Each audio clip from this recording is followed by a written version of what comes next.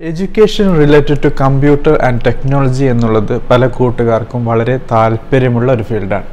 So ഇതുമായി ബന്ധപ്പെട്ട് സ്വാഭാവികമായും പല ചോദ്യങ്ങളും വരാറുണ്ട്. വന്ന ഒരു ക്വസ്റ്റ്യൻ ആയിരുന്നു about Bachelor of Computer Applications BCA. എന്താണ് BCA? ഒരു ഹ്യൂമാനിറ്റീസ് പഠിച്ച കുട്ടിക്ക് അല്ലെങ്കിൽ ഒരു കൊമേഴ്സ് പഠിച്ച കുട്ടിക്ക് BCA എടുക്കാൻ പറ്റുമോ? എലിജിബിലിറ്റി എന്താണ്? എത്രയാണ് പാസിംഗ് പെർസെൻറ്റേജ്? ഏതൊക്കെ ജോലിയാണ് ഈ BCA പഠിച്ചത് മൂലം ലഭിക്കാൻ പോകുന്നത്? കൂടാതെ സാലറി സ്കെയിൽ എത്രയാണ്? കൂടാതെ B.Sc കമ്പ്യൂട്ടർ സയൻസും B.Tech കമ്പ്യൂട്ടർ സയൻസ് എഞ്ചിനീയറിംഗുമായി ബന്ധപ്പെട്ട് നോക്കുമ്പോൾ BCAയുടെ വ്യത്യാസം എന്താണ്? കൂടാതെ BCA പഠിച്ച ഒരാൾക്ക് ഏതൊക്കെ കരിയർ ഓപ്ഷൻസ് ആണുള്ളത് other than getting A job? ജോബിൽ തന്നെ ഏതൊക്കെ രീതിയിലുള്ള ജോബുണ്ട്? കൂടാതെ ഏതൊക്കെ ഹയർ എഡ്യൂക്കേഷൻ പ്ലാറ്റ്ഫോംസ് ആണുള്ളത്? അങ്ങനെ പല ചോദ്യങ്ങൾ ഇന്ന് ദ എഡ്യൂക്കേറ്റഡ് ഡെയിലി ഷോയിൽ അത് തന്നെയാണ് ഡിസ്കസ് ചെയ്യാൻ പോകുന്നത്. All about BCA. So let's start. ആദ്യമായി മനസ്സിലാക്കാനുള്ളത് ഒരു വളരെ ക്ലിയറായ ഒരു കാര്യമാണ്. അതല്ലെങ്കിൽ നിങ്ങൾ ഈ ക്ലാരിറ്റി നേടുക എന്നുള്ളത് വളരെ ഇമ്പോർട്ടൻ്റ് ആണ് with respect to your computer education.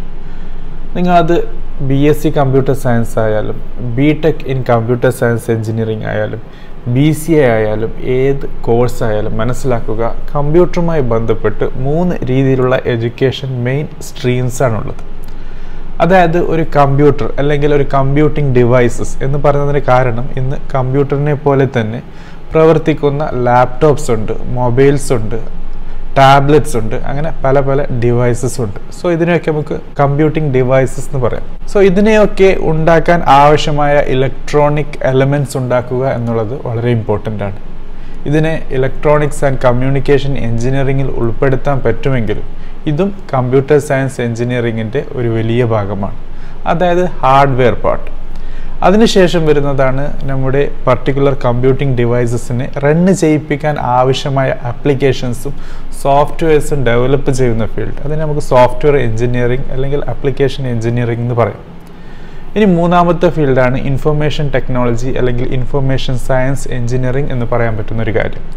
അതായത് ഡിഫറെൻറ്റ് കമ്പ്യൂട്ടിംഗ് ഡിവൈസസിനെ എല്ലാം നെറ്റ്വർക്ക് ചെയ്ത് ഇൻ്റർനെറ്റ് ഓഫ് തിങ്സ് എന്നുള്ള നെക്സ്റ്റ് ടെക്നോളജി ലീപ്പിലേക്കുള്ള ആ കുതിപ്പിലേക്കുള്ള ഒരു കാര്യം. അതായത് ഡിഫറെൻറ്റ് കമ്പ്യൂട്ടിംഗ് ഡിവൈസസിനെ കണക്ട് ചെയ്യുന്ന, അതുമൂലം ഇൻ്റർനെറ്റ് ടെക്നോളജി കൊണ്ടുവരുന്ന ഒരു പുതിയ സംവിധാനം. സോഷ്യൽ മീഡിയ, സോഷ്യൽ നെറ്റ്വർക്കിംഗ് ഒക്കെ വളരെ കൂടുതൽ പ്രസക്തി ആർജിച്ച, എല്ലാവരുടെ കയ്യിലും ഒരു സ്മാർട്ട് ഫോൺ, എല്ലാവർക്കും ഫേസ്ബുക്ക് അക്കൗണ്ട്, എല്ലാവർക്കും വാട്സാപ്പ് അക്കൗണ്ട്, എല്ലാവർക്കും ഇൻസ്റ്റാഗ്രാം അക്കൗണ്ട് എന്നൊക്കെയുള്ള ഈ ഒരു അവസ്ഥയിൽ അതിനെക്കുറിച്ച് അധികം പറയേണ്ട ആവശ്യമില്ലല്ലോ.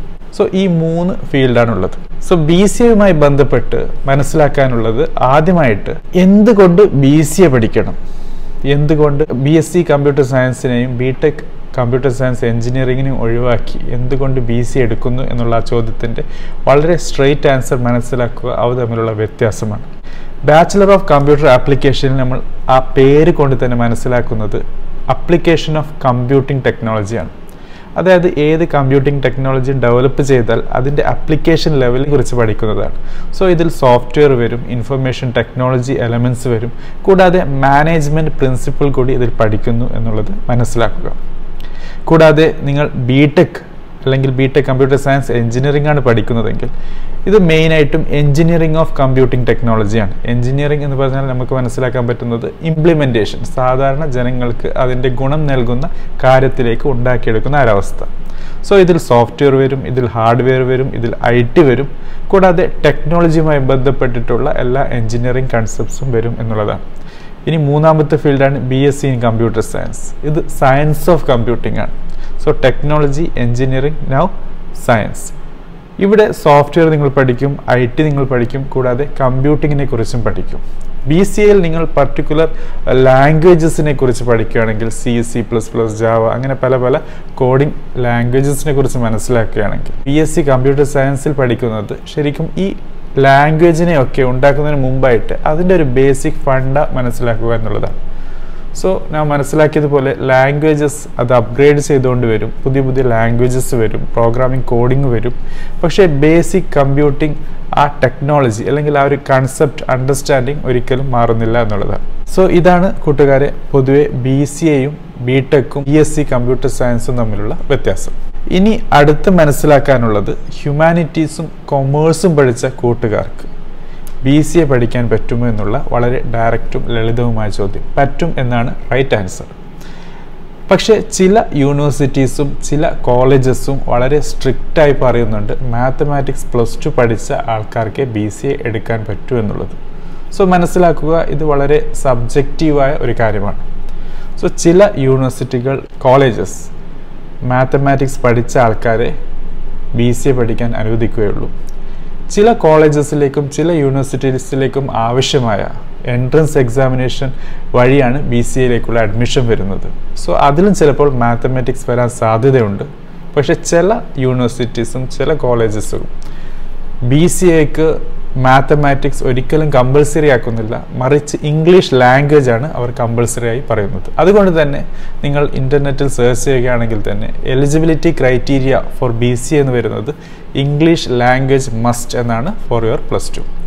സോ ആ ഒരു ക്വസ്റ്റ്യൻ നിങ്ങൾ ആൻസർ നേടിയിരിക്കുന്നു, അല്ലെങ്കിൽ അതുമായി ബന്ധപ്പെട്ടുള്ള ചോദ്യം നിങ്ങൾക്ക് ഇനി ആൻസർ കിട്ടുമെന്ന് പ്രതീക്ഷിക്കുന്നു. സോ ഒന്നുകൂടി നമുക്ക് വളരെ സംക്ഷിപ്തമായി വളരെ ബ്രീഫായി പറയുകയാണെങ്കിൽ BCA ഒരു 3 വർഷത്തെ അണ്ടർ ഗ്രാജുവേറ്റ് പ്രോഗ്രാമാണ്, studying computing applications.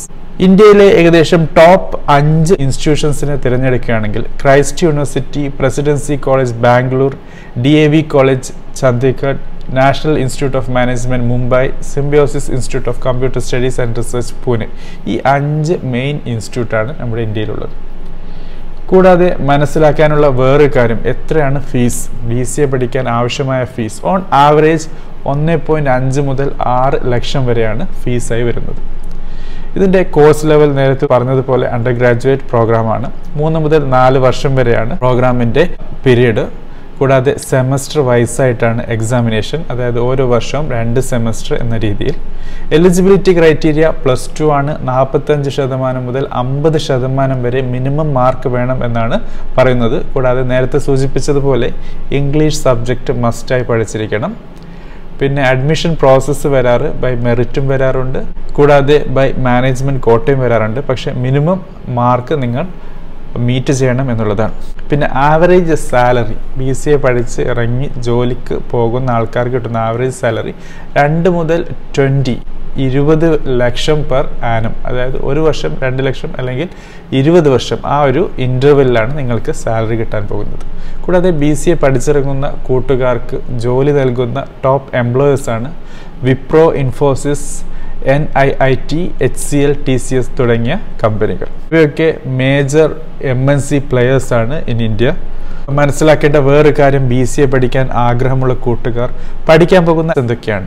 Introduction to programming using C, statistics പഠിക്കും, അൽജിബ്ര പഠിക്കും, ഡിജിറ്റൽ കമ്പ്യൂട്ടർ ഫണ്ടമെന്റൽസ് പഠിക്കും, കാൽക്കുലസ് പഠിക്കും, ഓപ്പറേറ്റിംഗ് സിസ്റ്റം പഠിക്കും, ഡാറ്റ സ്ട്രക്ചേഴ്സ് പഠിക്കും, സോഫ്റ്റ്വെയർ സിസ്റ്റംസിനെ കുറിച്ച് പഠിക്കും, യൂണിക്സിനെ കുറിച്ച് പഠിക്കും, cyber law, software testing, multimedia applications, embedded system, computer architecture, micro processors, programming in Java, software engineering, numerical techniques, database management systems, financial accounting, interpersonal communication, അങ്ങനെ ഒരു wide range of subjects ആണ് നിങ്ങൾ പഠിക്കാൻ പോകുന്നത്. ഇനിയുള്ളതാണ് BCA കോഴ്സ് പഠിച്ചതിന് ശേഷം നിങ്ങൾക്ക് ഏതൊക്കെ ലെവലിൽ, ഏതൊക്കെ മേഖലകളിലാണ് ജോബ് നേടാൻ പോകുന്നത്. ഒന്ന് എഡ്യൂക്കേഷനാണ് മെയിനായിട്ടും, നിങ്ങൾക്ക് ടീച്ചിങ്ങിലോ അതല്ല എഡ്യൂക്കേഷൻ കമ്പനികളിലോ ജോബ് ചെയ്യാൻ പറ്റും. മൾട്ടിമീഡിയയുമായി ബന്ധപ്പെട്ട് ഫൈനാൻഷ്യൽ ഇൻസ്റ്റിറ്റ്യൂട്ട്സിൽ, ഗവൺമെൻറ് ഡിപ്പാർട്ട്മെൻറ്റ്സിൽ, കൂടാതെ സെക്യൂരിറ്റി, സർവൈലൻസ് മേഖലകളിലും ജോലി ചെയ്യാൻ പറ്റുമെന്നാണ് മനസ്സിലാക്കാൻ പറ്റുന്നത്. കൂടാതെ കരിയർ പാത്തിനെ കുറിച്ച് മനസ്സിലാക്കുമ്പോൾ, അതായത് നിങ്ങളുടെ തുടർന്നുള്ള സ്റ്റഡീസ് ആയാലും ജോബുമായി ബന്ധപ്പെട്ട് മനസ്സിലാക്കാനുള്ളത്, നിങ്ങൾ BCA പഠിക്കുകയാണെങ്കിൽ നിങ്ങൾക്ക് BCAയുടെ മാസ്റ്റേഴ്സായി MCA ഉണ്ട്, അല്ലെങ്കിൽ നിങ്ങൾക്ക് MTechനും ചേരാം എന്നുള്ളതാണ്. If you are qualifying for the competitive exam, entrance exam പാസ്സാകുകയാണെങ്കിൽ നിങ്ങൾക്ക് MTechലേക്ക് എൻട്രൻസ് നേടാൻ പറ്റും.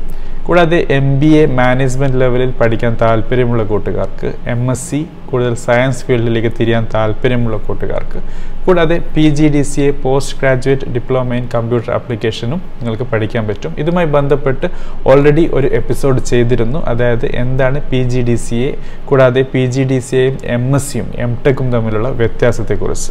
നേരെ മറിച്ച് നിങ്ങൾ B.Tech ആണ് പഠിക്കുന്നതെങ്കിൽ നിങ്ങൾക്ക് MTechിലേക്കാണ് മാസ്റ്റേഴ്സ് എടുക്കാൻ കൂടുതൽ ഫീസിബിൾ. കൂടുതൽ ആൾക്കാർ ആ രീതിയിലാണ് പഠിക്കാറ്. B.Tech പഠിച്ചതിന് ശേഷം, B.Tech in computer science engineering പഠിച്ചതിന് ശേഷം വീണ്ടും നിങ്ങൾക്ക് MSc MCA എടുക്കേണ്ട ഒരു ആവശ്യമില്ല, M.Techലേക്ക് അപ്ഗ്രേഡ് ചെയ്യാവുന്നതാണ്.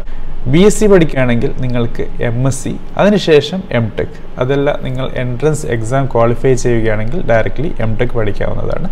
അല്ലെങ്കിൽ നിങ്ങൾക്ക് MCA സെലക്ട് ചെയ്യാവുന്നതാണ്. കൂടാതെ മാസ്റ്റർ ഡിഗ്രി ഉണ്ട്, കമ്പ്യൂട്ടർ മാനേജ്മെൻറ്റ് MCM എന്ന് പറയും. അതല്ല master degree in information management MIM ഉണ്ട്. കൂടാതെ MBA ഇൻ ഇൻഫർമേഷൻ ടെക്നോളജി എന്ന് പറഞ്ഞ് ഇൻഫർമേഷൻ ടെക്നോളജിയുമായി സ്പെഷ്യലൈസ് ചെയ്ത് മാനേജ്മെൻറ്റ് അഡ്മിനിസ്ട്രേഷൻ കോഴ്സുമുണ്ട് എന്നാണ് നമുക്ക് മനസ്സിലാക്കാൻ പറ്റുന്നത്.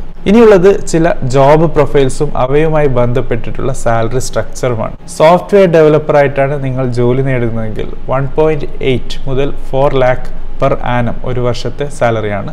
സിസ്റ്റം അനലിസ്റ്റ് ആണെങ്കിൽ 2.4 to 5.5 lakh per annum, അതായത് ഒരു വർഷത്തെ സാലറി. വെബ് ഡിസൈനർ ആണെങ്കിൽ 1.2 മുതൽ 2.3 ലക്ഷം ഒരു വർഷത്തെ സാലറിയായി കിട്ടാൻ സാധ്യതയുണ്ട്. ടെക്നിക്കൽ അസോസിയേറ്റ് ആണെങ്കിൽ 1.6 to 3 lakh. Customer support technician ആണെങ്കിൽ 1.5 മുതൽ 3 ലക്ഷം വരെ. IT ടെക്നിക്കൽ സപ്പോർട്ട് ഡെവലപ്പർ ആണെങ്കിൽ 1.5 മുതൽ 3.5 വരെ. സോ ഇതൊക്കെ ബിഗിനിങ് ആയിട്ടുള്ള നിങ്ങളുടെ സാലറി സ്ട്രക്ചറാണ്. അതിനുശേഷം നിങ്ങൾക്ക് നിങ്ങളുടെ എക്സ്പീരിയൻസും നിങ്ങളുടെ സ്കില്ലും നിങ്ങളുടെ ടാലൻറ്റും അനുസരിച്ച് നിങ്ങൾക്ക് കൂടുതൽ ബാർഗെയിനിങ് പവർ കിട്ടാൻ സാധ്യതയുണ്ട് എന്നാണ് നമുക്ക് മനസ്സിലാക്കാൻ പറ്റുന്നത്. സോ ഫ്രണ്ട്സ്, ഇതാണ് the educated daily show with respect to BCA. ഈ എപ്പിസോഡ് ഇഷ്ടപ്പെട്ടിട്ടുണ്ടെങ്കിൽ ലൈക്ക് അടിക്കുക, ഇഷ്ടപ്പെട്ടില്ലെങ്കിൽ ഡിസ്ലൈക്കോ, സബ്സ്ക്രൈബ് ചെയ്തിട്ടില്ലെങ്കിൽ സബ്സ്ക്രൈബും ചെയ്യുക. ഇതുമായി ബന്ധപ്പെട്ട് കൂടുതൽ ചോദ്യങ്ങളുണ്ടെങ്കിൽ കമൻറ്റ് ബോക്സിൽ ചോദിക്കുക. കൂടുതൽ ഇൻഫർമേഷൻ ഷെയർ ചെയ്യാൻ താല്പര്യമുണ്ടെങ്കിലും കമൻറ്റ് ബോക്സിൽ ഷെയർ ചെയ്യുക. Thank you for watching. Have A great day.